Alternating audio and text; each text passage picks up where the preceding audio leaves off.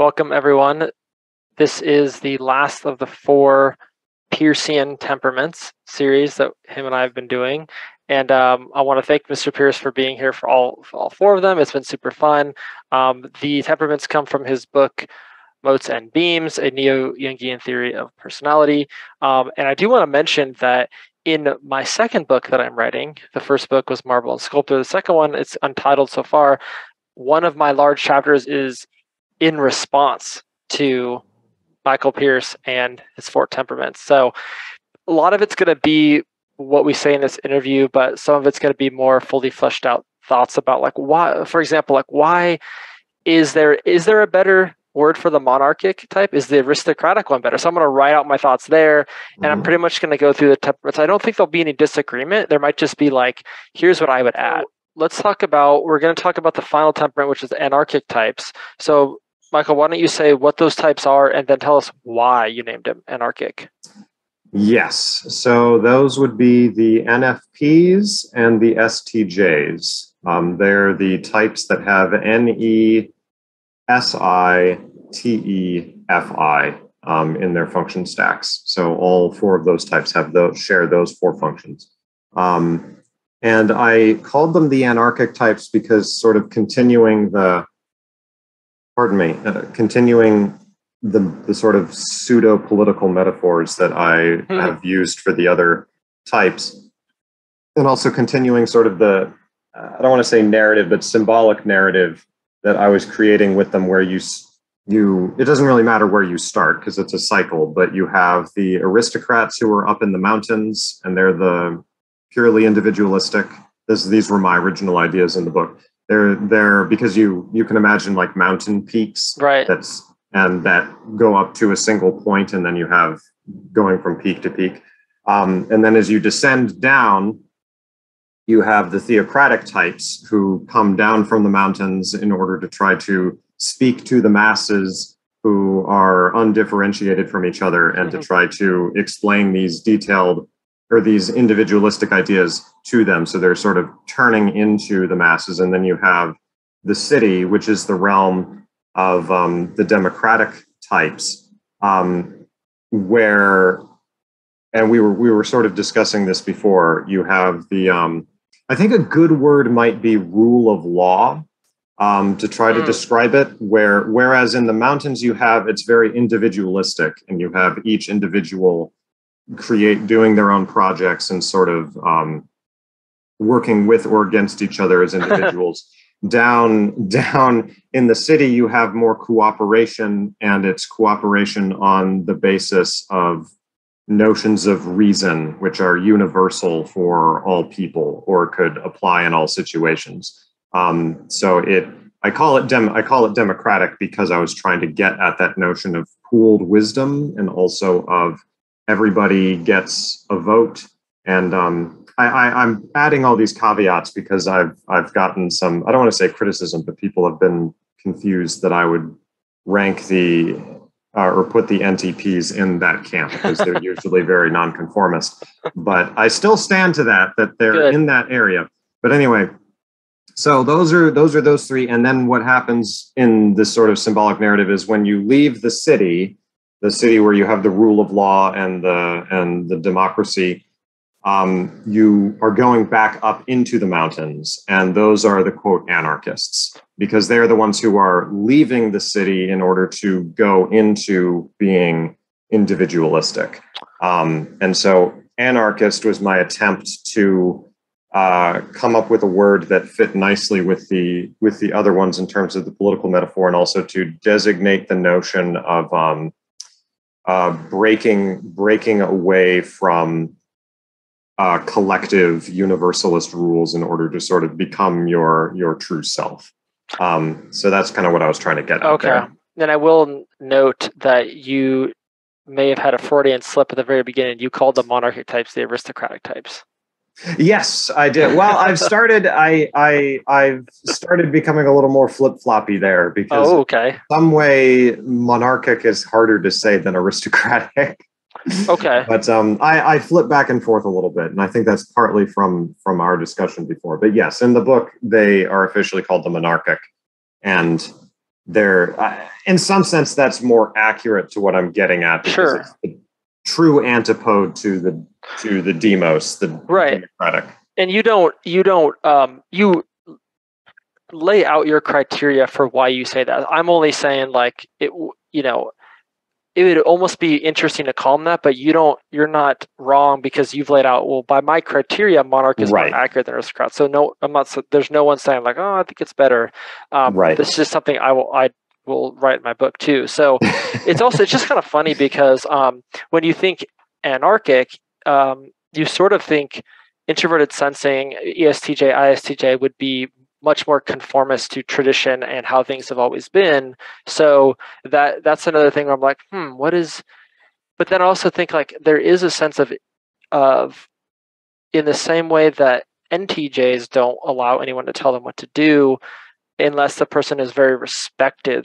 They like, that person is on my level. I feel like with the ISTJs, you also get a level of, no one tells me what to do unless like I believe that person has the power to tell me what to do. And maybe that's just a TE thing. I don't know. Where am I going with this?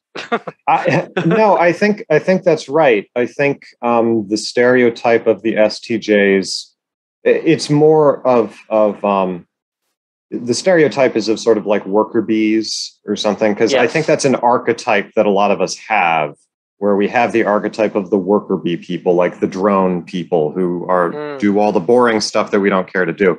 And so when people first learn about typology, they assume that some of the types necessarily conform perfectly to some of those archetypes. And the STJs often get lumped in there. And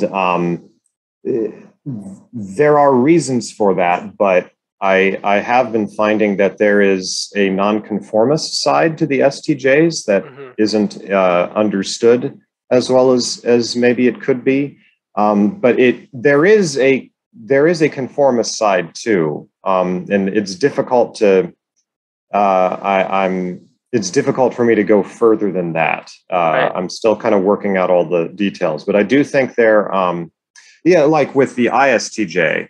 There is definitely a sense in which, a better way of putting it would be when you encounter STJs, even though, like a good example would be, I knew an ISTJ who was a doctor, or he was in medical school.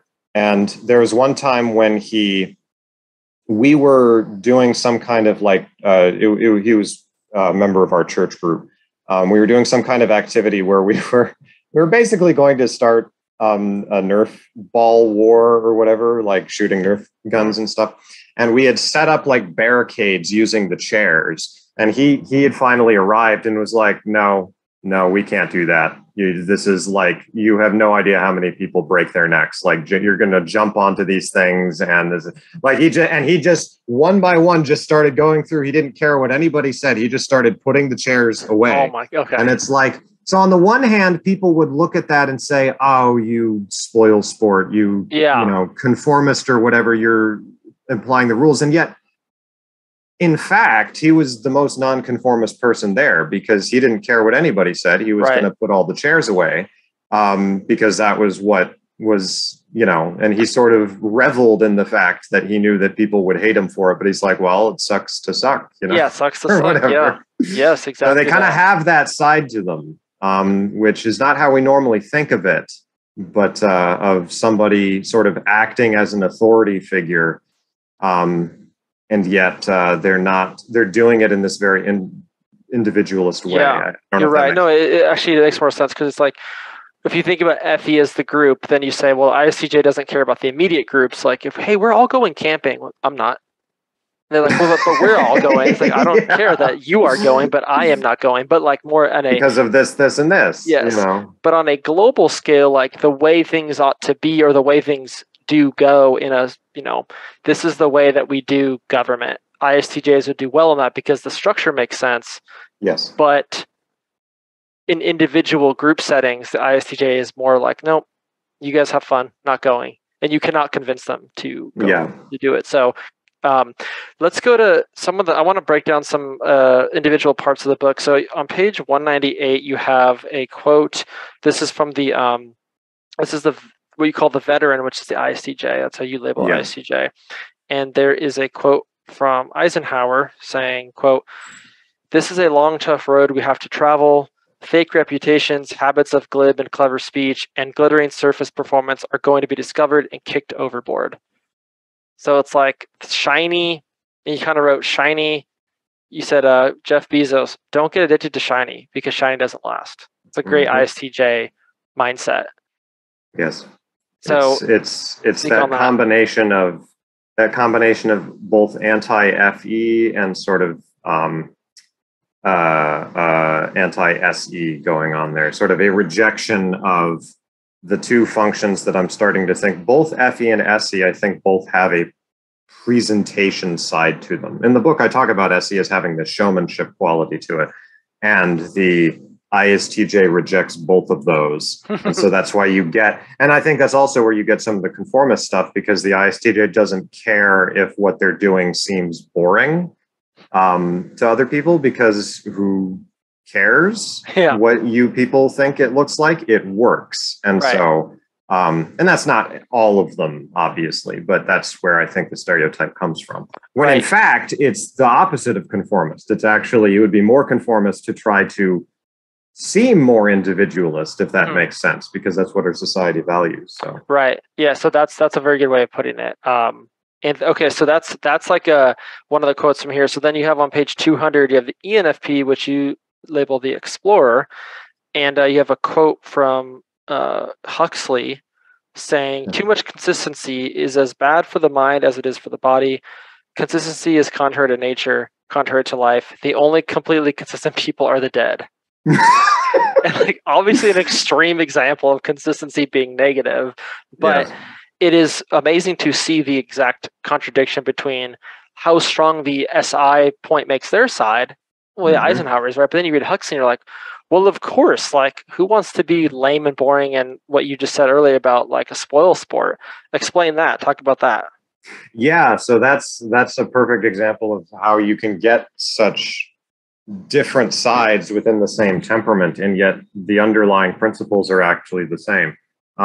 Because the ENF, notice that he's not talking about showing off to other people per se. He's talking about, because the ENFP is the opposite of the ISTJ, they're at opposite ends of the spectrum. You'll find with the ISTJ that, so they emphasize the SI side, which does have this belief in consistency and does have that sense to it. But the ENFP that's the most inferior part of the spectrum, because what really matters in the temperament is, because you could have, say, an ISFJ, right? So if you compare the ISFJ versus the ISTJ, which I've actually had the opportunity to observe that a little bit, it's fascinating where I remember seeing, actually a better example was, I remember seeing a disagreement between an ESTJ and an ESFJ. And that was fascinating. They were very civil with each other, but it was over, I can't even remember what it was, but what I realized it ended up coming down to was the ESTJ was like, well, I mean, but we're the ones who are going to use this thing, so we should get priority over it. And, we need to work through and get the schedules figured out so that we have priority, but we basically deserve this thing because we're actually going to use it. It was sort of this more TE argument. Whereas the ESFJ was like, yeah, that's true, but the rules say, like, in order to be consistent with the whole grand scheme and sort of this Kantian sense, is like, I just still don't feel like it's fair that, and you saw what was going on was the ESTJ, who possibly was an ENTJ, but I think they were ESTJ for other reasons. But it's the same principle. They were trying to set up this gradation of rank of that depended on the external facts of, like, if we use it more, then we should have it more. And you guys don't use it more, so why would we give you more time that you're just not going to use? We deserve it. Whereas the ESFJ was like, but that makes us feel like we're better than them in this weird way. Like, Whereas, we need to keep the rigid strictures, because who are we to go in and say that we deserve more? So Yes. I can't remember where I was going with that, but I think it was contrasting the fact that in both the ENFP and the ISTJ, you have a rejection of that ESFJ side, or perspective of things, where though it's complicated, because it's complicated by the fact that ENFPs and ISTJs, but especially ENFPs, will be the first ones to call people out for being, I don't know if they'll use the word unfair, but one of the reasons I used anarchists was because I was trying to convey with the monarchists or the aristocrats, whichever one you want to do, the mountain peaks are different heights of each other. Everything is differentiated. It's like Nietzsche, order of rank, right? Yeah. And the anarchists, although they understand the TE sense of different people should have different things that accord with them, they also have a sense of the equalization. And the notion of anarchists, I think, gets that, because anarchists don't like hierarchies. Right. They don't. They're fine with having spectrums. They like spectrums. They don't like. They this. like another image that I didn't want to use, but I could have, and was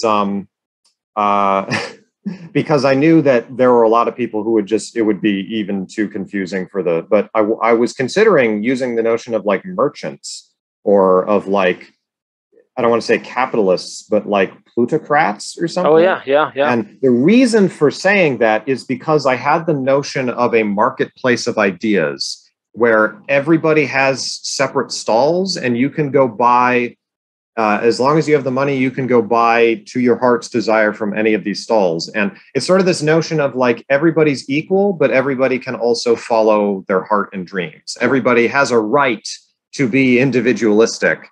So it's like there's this tension, right, between those sides, if that makes sense. Yeah, it does. It's kind of a good segue to the next thing, which is speaking of like, you kind of mentioned idealism. The idealist, I think you mean segue. No, segue. Segue?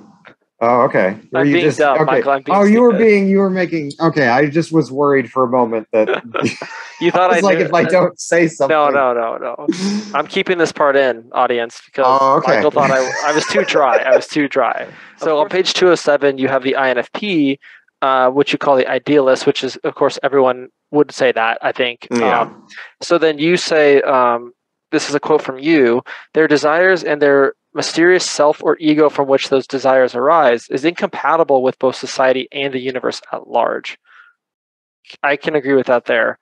One part that on page 208, the next page at the very bottom, I wasn't quite sure if I disagreed. I was like, I don't know if I see that, but you said, when the idealist's dream or desire is incompatible with reality, rather than alter the dream in negotiation with reality, they intensify their belief in that dream and their corresponding efforts to actualize it. Thus, the greater incompatibility with reality, the more intense and pure one's dreaming must be. Yeah. What I was trying to get at there is the fascinating tendency that I think you find, and you'll find it more in some INFPs than others, depending on kind of how much they really do lean into their type. But it's the notion of, I've just met so many INFPs who are genuinely fascinated with, or have this appreciation that I often struggle with, of the genuinely tragic character, and the tragic character who is tragic because they have a dream that is, it's sort of like the romanticization of Don Quixote, where like he has these noble ideas and these things that he wants to be, that is his true self, but there's a recognition that it is simply not compatible with reality. And there's a fascination with the notion of, well, he's going to do it anyway, even if the universe crushes him for it. And oh, how beautiful that this flower, And I think that's where you get, because they'll get very fierce in defense of I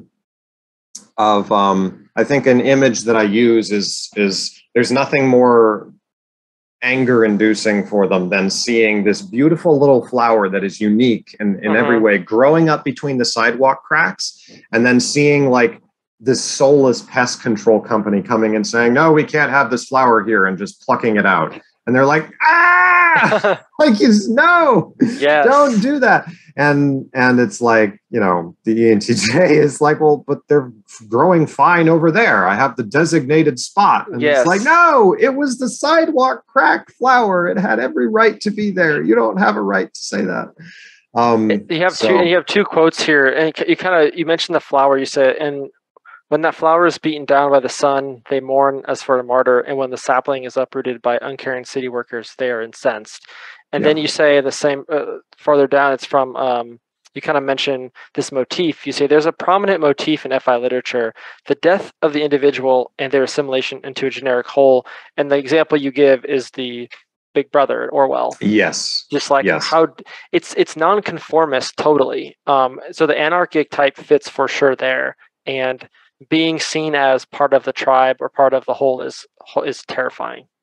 Yeah, I would add in the caveat that I think the ideal that, and it's particularly evident with the NFPs, but I think it's latent with the STJs, even though they don't come off this way because they'll be, but I'll get to the STJs in a moment. But with the NFPs, it's particularly clear that they do want community, but they want the community to be like, there's no other way to say it, this like sort of perfect diversity community where there's community, but at the same time, everybody feels able to fully express themselves. It's easy, particularly for me. I think I have unconscious theocratic prejudices where it's difficult sometimes for me to talk about it without wanting to sort of make fun of it, because my unconscious is always, whenever I hear that, I'm always like, but if you don't have,